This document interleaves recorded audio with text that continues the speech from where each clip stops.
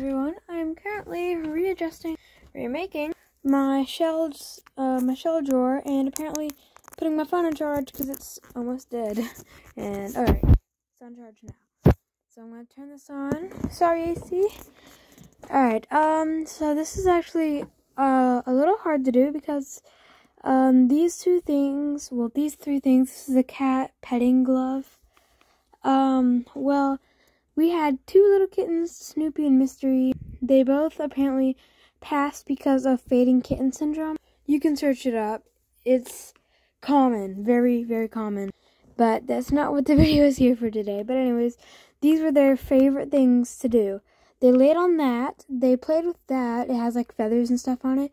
And I used to pet them with that. So it still has their fur on it, which makes it very sentimental. So I'm going to be removing all the shells and rocks and putting it right back on. But see, I tried to do big to small, but as you can see, that didn't work out. So now I'm going to be doing color.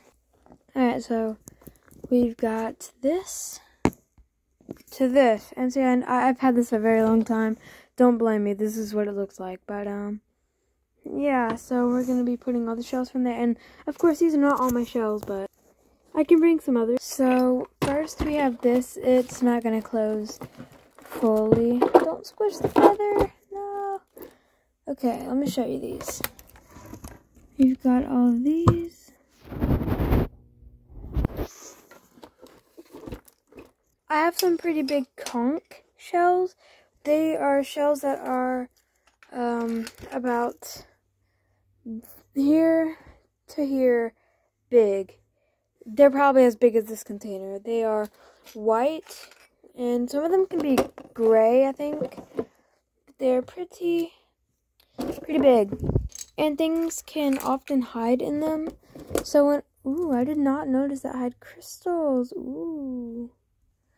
So whenever you do find one, especially if it's wild, one, don't touch the points. Those contain poison, and you'll need to get them clipped. Two, watch out for snakes and other things living inside of it, because it's not there might be something inside of it. What is inside of it? Let me get one of my shells real quick. Oh, it's a rock, but alright, let's do this. Honestly, I'm gonna put that big rock right there. This is coral, so I'm just gonna put it right there. These are shells.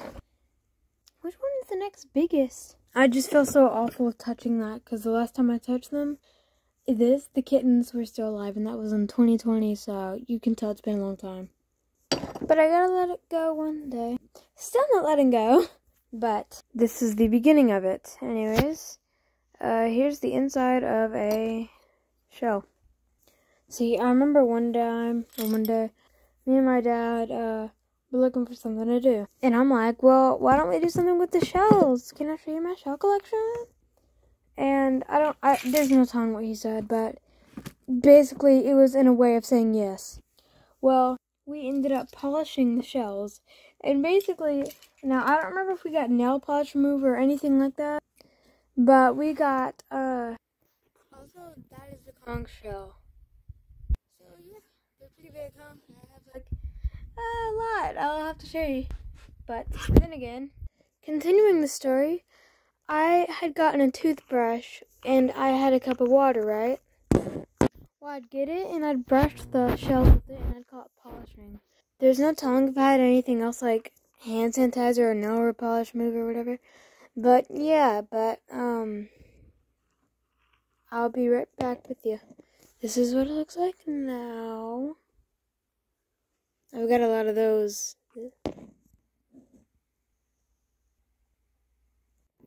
This. So yeah, that's my shell collection.